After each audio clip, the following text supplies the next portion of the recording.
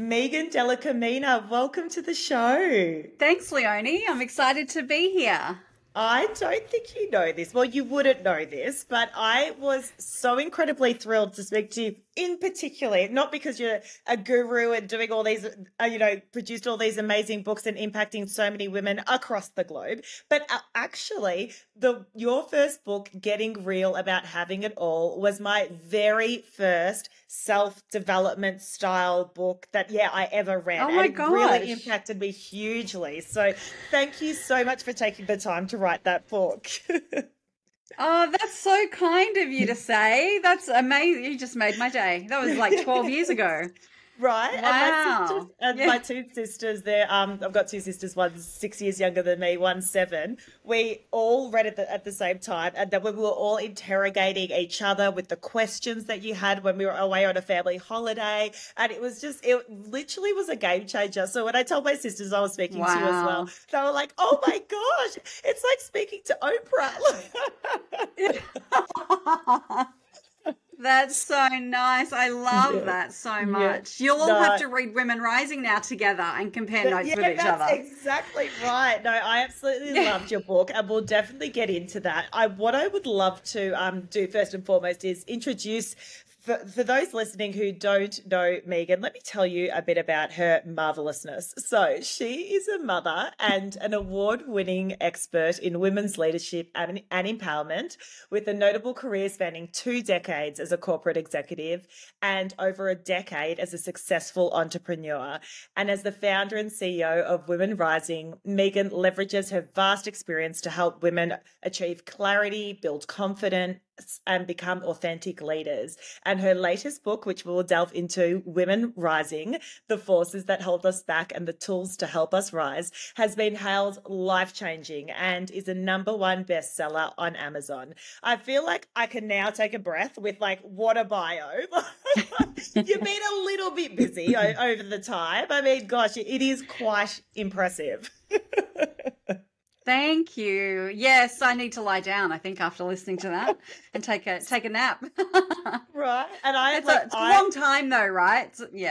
Yeah, but still, I mean, I have so much respect for anyone who is out there trying to make change in this world, and certainly your latest book. And look, to be fair, all of your books, I mean, you can see how even from, way back when I read Getting Real About Having It All, how much it changed my life. But it's just so beautiful to see how many lives you're impacting over this journey. And what I want to do is, obviously, as a parenting podcast, I would love to start with your parenting journey before we delve into the book and, a lot of the themes in that. So what I would love to know is, because you are such a go-getter, when you found out that you were pregnant, did you freak out? And what did that look like for you? Because I can only imagine you're trying to calculate in your head how all of this is going to work around a really, passionate and demanding career as well.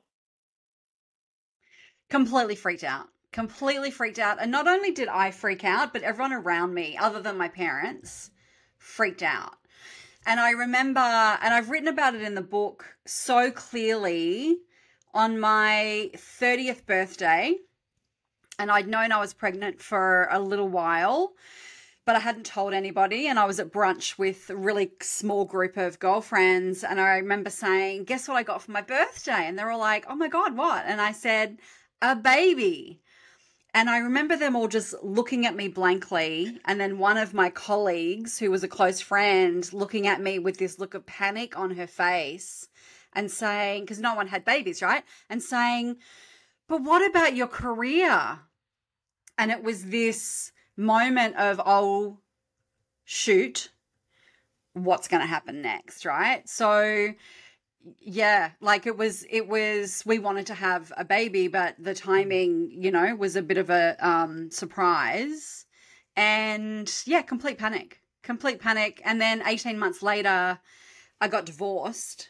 So then I was a single parent with this career and trying to do all the things. And yeah, so it's been a journey. He's 24 next month. Wow. So yeah, It's been a long journey. And so what was your first gut instinct around, okay, I'm having this baby, but my career's not going to end because I'm going to do X, Y, and Z and ensure that I can kick on with it. Like, what were the first things that came to mind for you?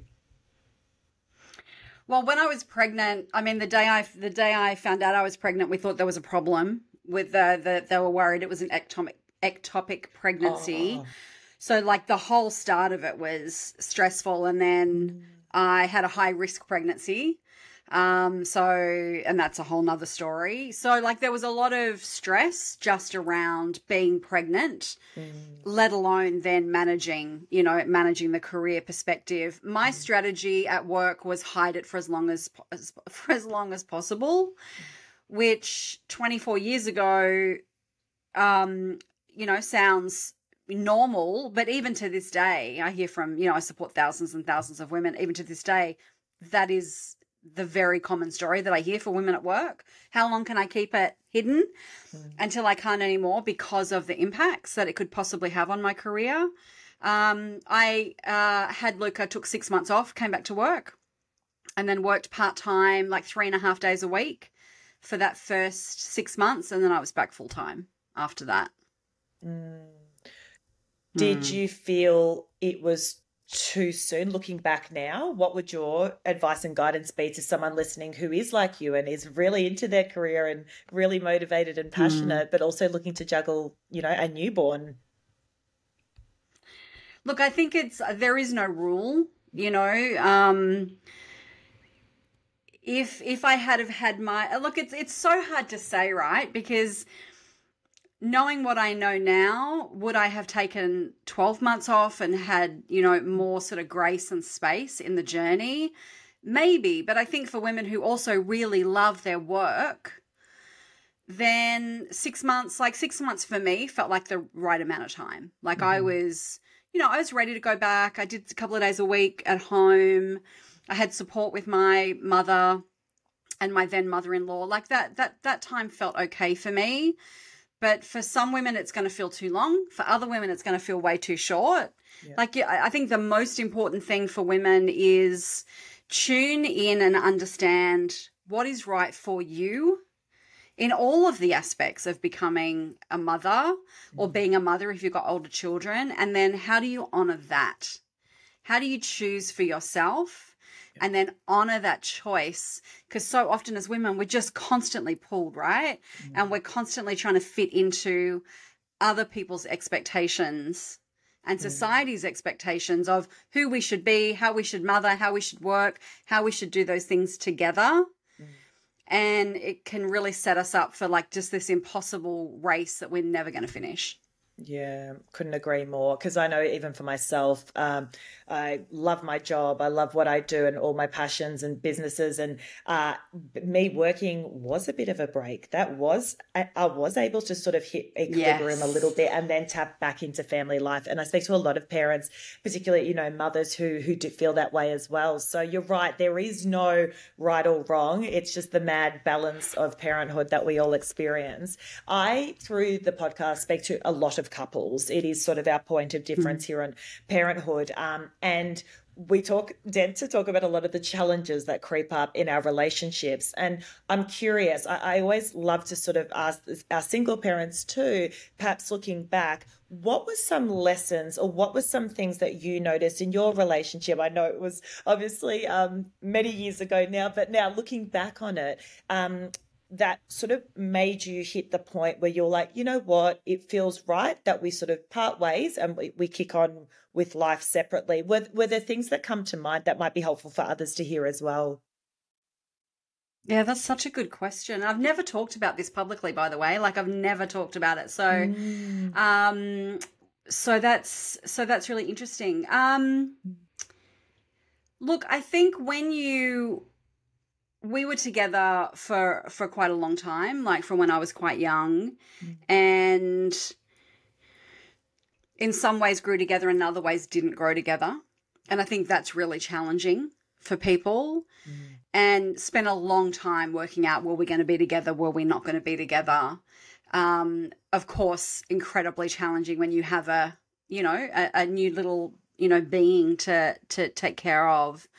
But I think for us, ultimately, when you know you're going to be happier apart than you are together, when you know that you're going to thrive more on different paths, and when that's going to be better for the, we always say stay together for the children, but a lot, like a lot of the times it's the very worst thing that you can do.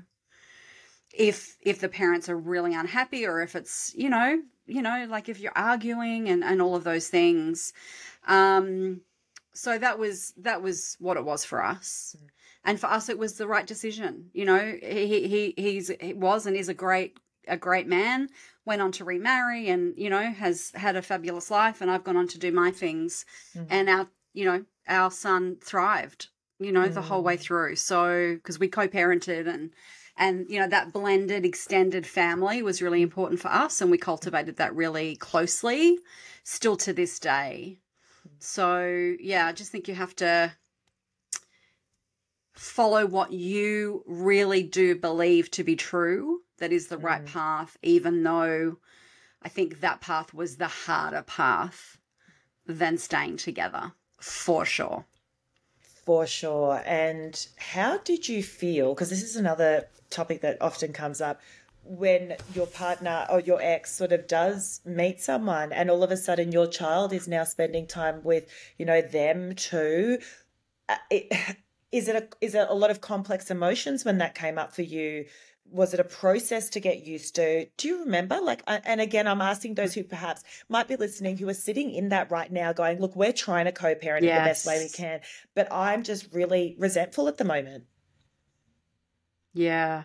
Look, I think you have to honor your feelings, and, time is a beautiful thing. So like, where are you on that spectrum? Is it really fresh and raw?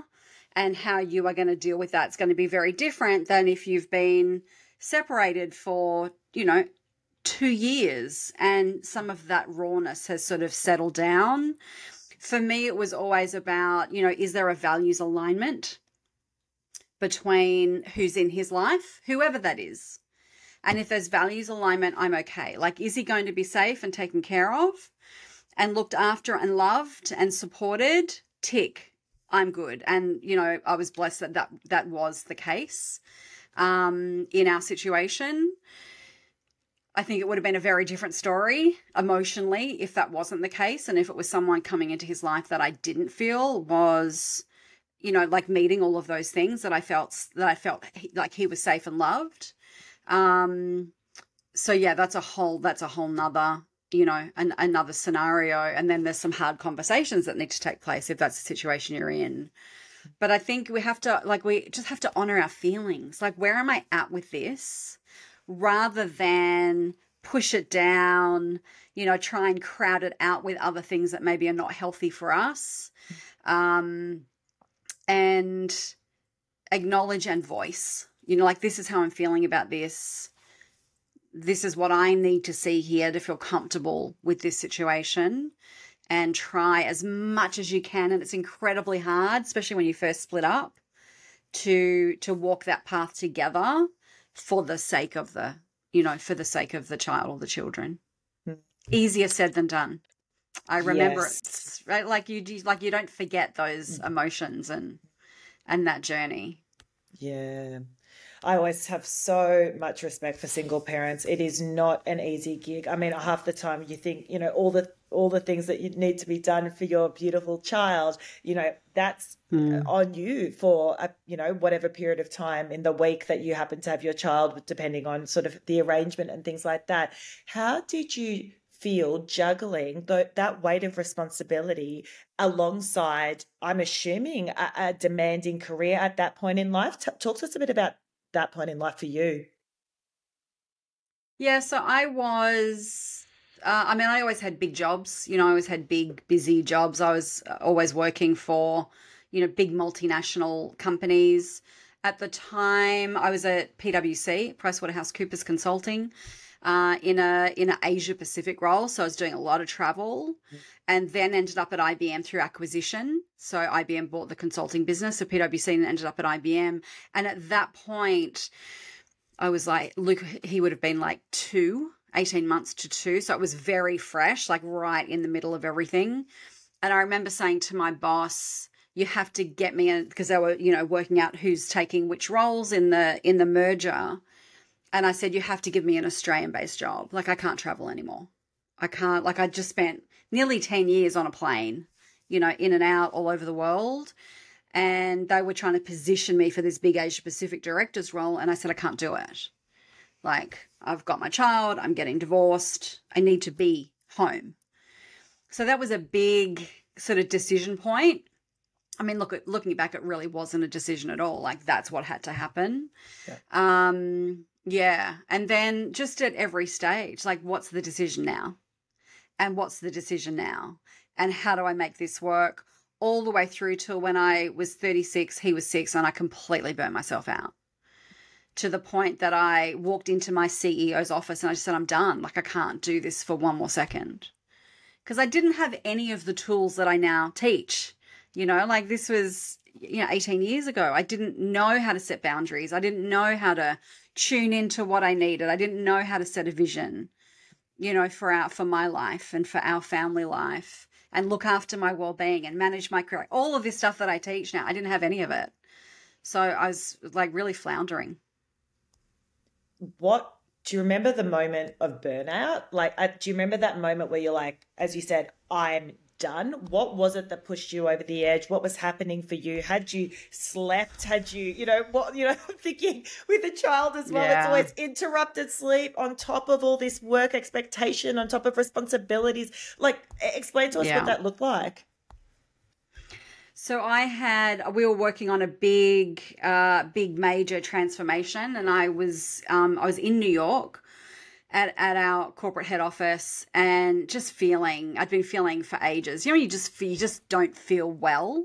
You're still going, and you might be high functioning, as I've always been, but I just didn't feel well, and I was just always stressed, always anxious, always running, never sleeping, doing all of the things. I'm sure many of your listeners will relate to that. And this particular day, I had flown in from New York and gone home, had some sleep, got up and drove into work. And just that weight of exhaustion. And one of the keys of burnout is that you just start to care less. You get that like, you sit back, you feel more apathetic. You get that emotional distance. You're just not interested anymore. And I was driving into the car park that morning, and I called my mum for the pep talk to say, like, I just don't think I can do this anymore. Expecting her to say, oh, no, you'll be okay. You'll get some sleep. You'll get over your jet lag. You'll be fine. And she said, of course you can't, Megan. You have, excuse me. She said, of course you can't, Megan. You have no life. And it was just like this perfect moment of clarity of, like, what are you doing? You know, you're not well, you have no balance, you have no life, you like, it's just all off. It's all out of whack. And I literally got out of my car, got in the lift, went up to my CEO's office, walked into his office, and I said, like, I'm done. Like, I can't do this for one more minute. And he was shocked, because what we find for so many women, we hide it so well, particularly back then. But even now, like, we put on that mask. I'm fine. I'm doing great. Everything's good. Yeah, power through it. And he had absolutely no idea, which we still find today as well, by the way. For most bosses, have no clue what's going on for their people. And yeah, basically that day I said, I'm not doing this big role anymore. Like, let's figure something else out. So at what point was the stage in which Women Rising came about, where you essentially decided to start empowering women, coaching, going out on your own, exiting that big corporate machine? Talk us through that journey. Was it still several years down the track? What did it look like for you? Yeah, it was 7 years. So it wasn't fast. So I gave up my director of marketing role. And because I just felt like we were going through a major global transformation, I was right in the middle of it. I thought, there's no way I can do justice to this working less. I just can't do it. part of what I had been trying to do for the company was strategy. So they said, okay, let's split these roles. We'll get someone else to backfill you in marketing. You take the director of strategy role. And I did that 4 days a week, and I did that for 7 years. So I worked Monday to Thursday. I didn't work on, actually didn't work on Friday. Not what we find so many women do, which is say, I'm going to work part-time, work full-time, get paid less, work the same hours. I didn't do that, although it was a transition. And then I took on as well gender diversity. And that was sort of like my passion project, where I really started to get focused on, like, how do women thrive? How do we thrive at work? I went and did my yoga and meditation teacher training. I went and did a second master's degree in wellness and positive psychology a few years later, because I wanted to really understand, like, the science of thriving and the science of womanhood, really, like the spirit of what is that? How do we do this? So the last couple of years of my corporate career, I wrote Getting Real About Having It All. I was getting very involved in women's work, women's leadership, gender diversity, coaching women, speaking about women, all things women. And then 11 years ago, I left. So I've had my own business for 11 years, and Women Rising as a company has been around we're in our 4th year now. Talk to us a bit about Women Rising, and then was the book always in the back, the Women Rising book, was it always in the back of your head once the program was established? Like, talk to us a bit about that. Yeah, so the program, 4 years it's been out. So we call the Women Rising program holistic personal and professional development. So it's this really beautiful fusion of looking at, like, your life vision and your purpose, building your confidence, getting the building blocks that we really need for career success, focusing on your well-being, and then being involved in leading change. So it's this gorgeous sort of 4-month, 8-module virtual journey. And it really is everything that I ever wished I'd had, you know, through all of my ups and downs, which you've now heard some about, plus all of my research and my academic journey, etc., and my research into women. So that's the journey. We run that twice a year in March and September. We have women from 63 countries who join that. So it's it's beautiful. It's just a beautiful community experience. And I knew my 3rd book came out in 2019, Simple, Soulful, Sacred. And then I paused because number one, I was building a startup. So that takes a lot of work. Yeah. But I also had this sense that there was something big coming around this book, but I needed time and space. Like, I needed we've had nearly 10,000 women in the Women Rising program in 4 years. That's a lot of women's voices and a lot of input. And, you know, just more research and work, because I've been trying to get my hands around, like, what's missing. There's all the things that we talk about, and then there's everything under the surface. And so much of this book is about everything that's under the surface, which are the things that keep holding us back as women. And that's why it just took me, I didn't want to contribute to more noise in the space. I wanted to get to the point where this is what I think the breakthrough is, and now's the time to do it, because we are in this zeitgeist moment around women and work and women's leadership and motherhood. So yeah, that's why the publisher was like, right, let's go, get it out. September.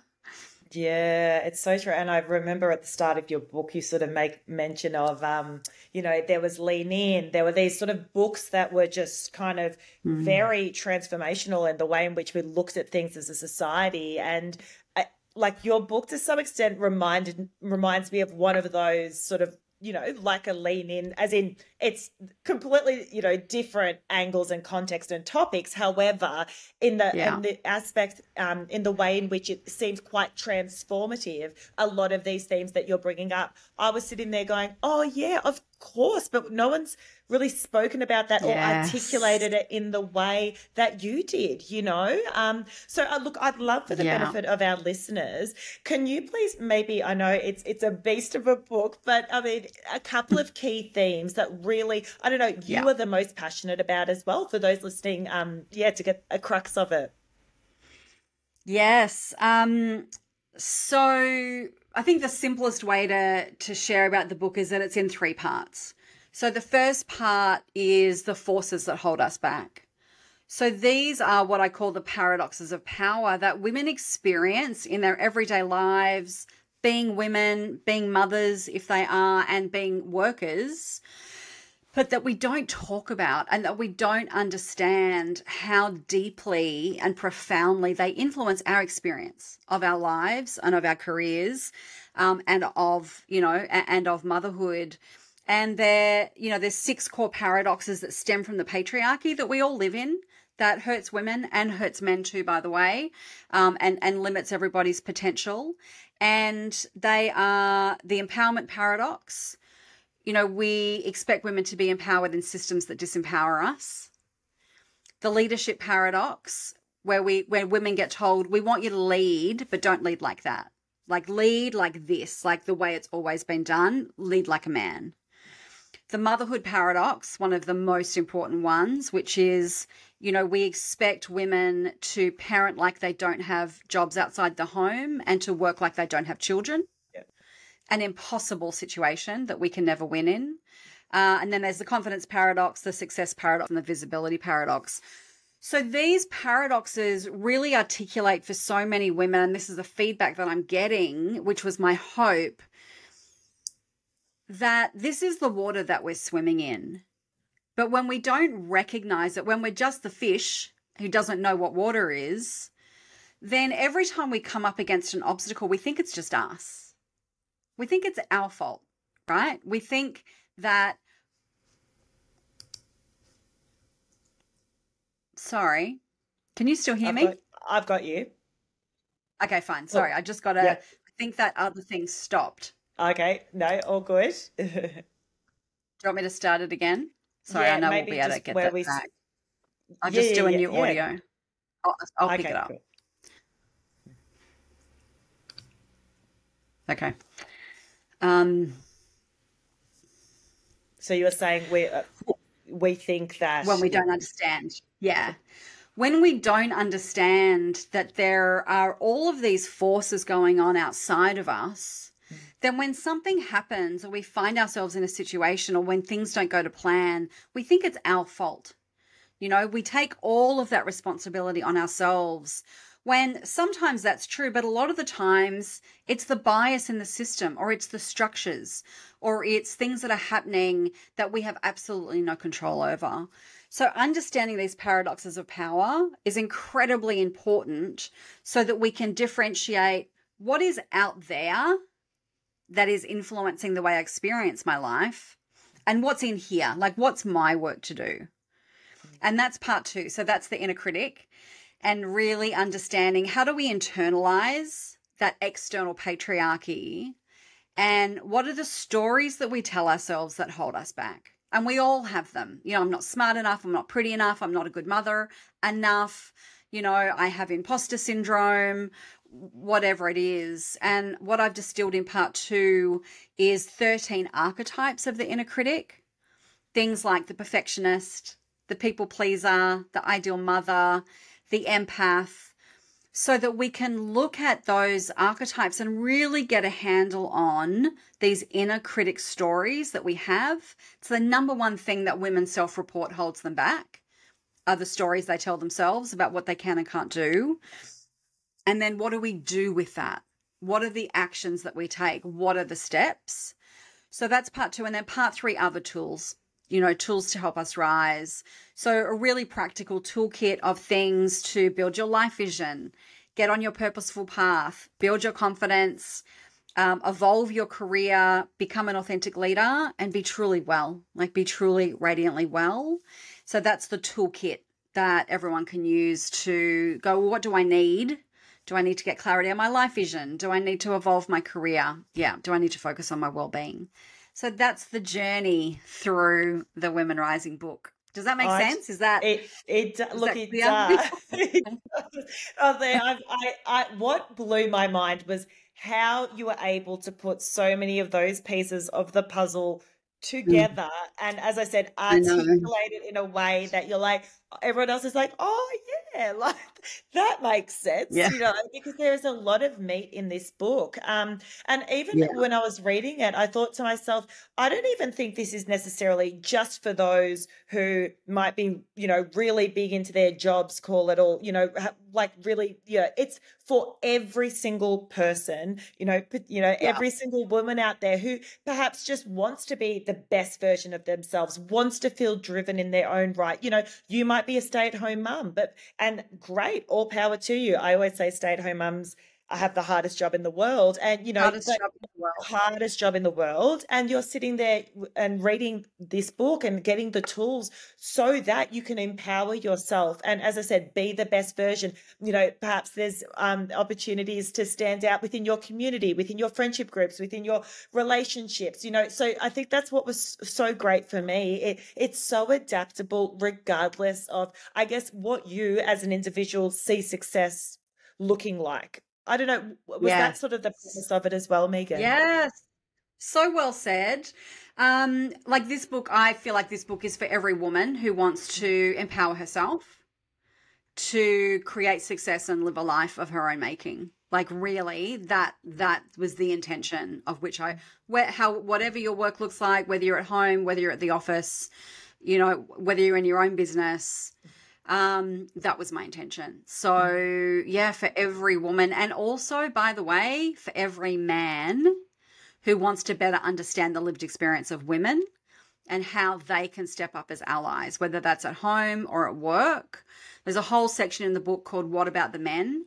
Like, how do we get the men to help understand what it is like for women?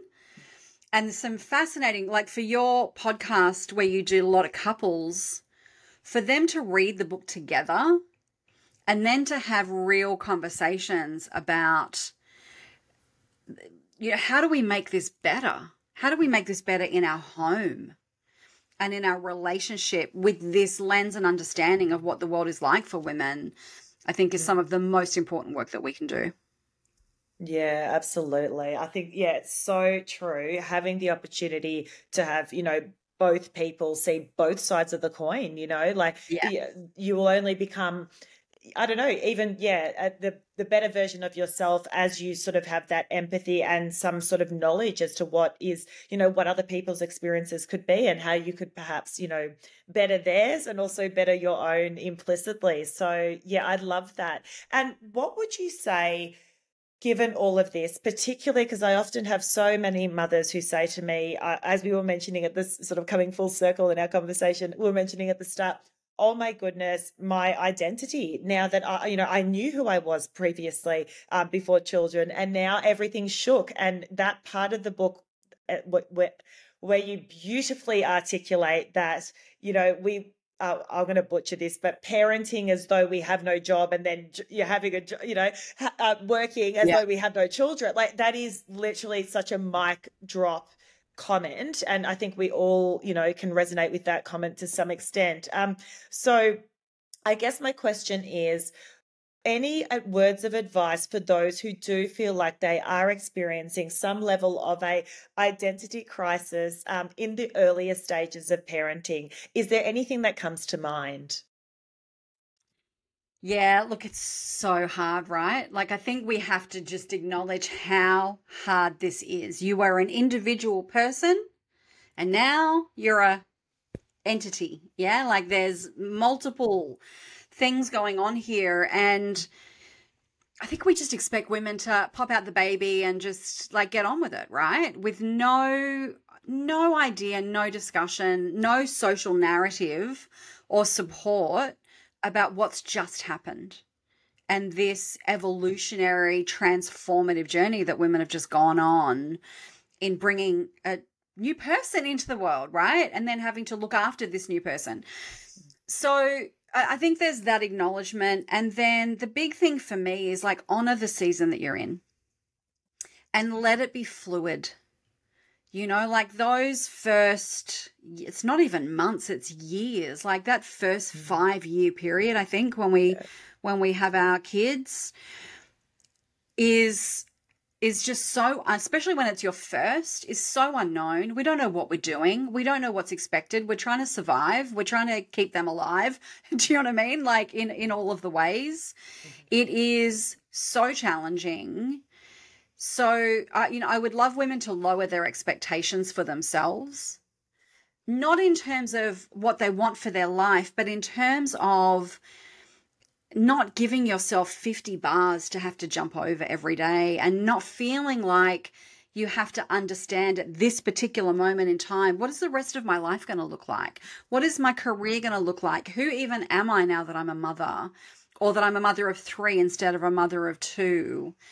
And give ourselves some grace and some self-compassion to let it unfold, because we get pregnant, we have a baby, and then we expect to just pick up where we left off, and it's not that. It's a heroine's journey that we're going on, and we get to honor that, and we need people to support that journey as an evolution, not just as okay, well, you were here. Okay, like, what's wrong with you?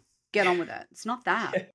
Yeah. And for women to honor that for ourselves, and for us as women to honor that for all other women, is an incredibly important part of this conversation. Do you feel from your book, is there, a great intention to obviously impact so many of us in a way that could potentially shift the way in which we are, viewing society norms in a way? I mean, I know that's probably a massively grand objective, but fundamentally, I feel like that's where the book's heading. Was that the goal, really, from your perspective? Yeah, that's the goal. Yeah. That's the goal. Somebody who read it posted on LinkedIn last week, and they said, someone I don't know said, this book feels less like a read and more like a revolution. Yeah. And I caught my breath, because that's absolutely my goal. Like, my goal is, number one, that all women read this book and get empowered for themselves, for their own journey, for their own happiness, for their own success, whatever that looks like for them. That's absolutely goal number one. Goal number two is men get this book and read it and start to really understand what it is like to be a woman in this world. And whether that's their wives, their daughters, their team members, their peers at work. Because when I talk about these things with men, they have an awakening. And they're different because of it. And then everything else changes. And then we've created some resources like a Women Rising Circle Guide. And I would love, I have this dream of women coming together in circles, like a book club, like a women's circle, like with our guide, and talking about these things. Because we don't sometimes we may be blessed and we've got one person, we've got our best friend or that one person we can have conversations with. But I find that for a lot of women, they say, I never talk about confidence or my confidence issues with my girlfriends. I never really talk about my well-being, or I don't talk about the challenges that I'm having here at work or at home. And to use this book and the guide that we've created to create a safe space for these circles and discussions, because I think that's where the change happens. And that's where we get validated. Oh, I thought it was just me. Oh, it's you too. Yep. Oh, my experience is this, but I support you. Yep. And we start to get this beautiful ripple of change. So that's my dream. And that happens for women. It happens in organizations. It happens with male allies, so that we can just move the conversation forward. Oh, I love that. You're very inspirational, Megan. So firstly, I'd like to thank you for your time today. Thank you for bringing us this revolutionary book that I'm sure now all of our listeners are going to want to get their hands on. How can people, is there one location in particular that I'll start that again. Is there a specific site that is, I'll say that again.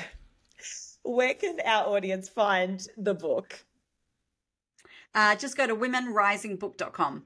Super simple. All of the information is there and all the places where you can get it.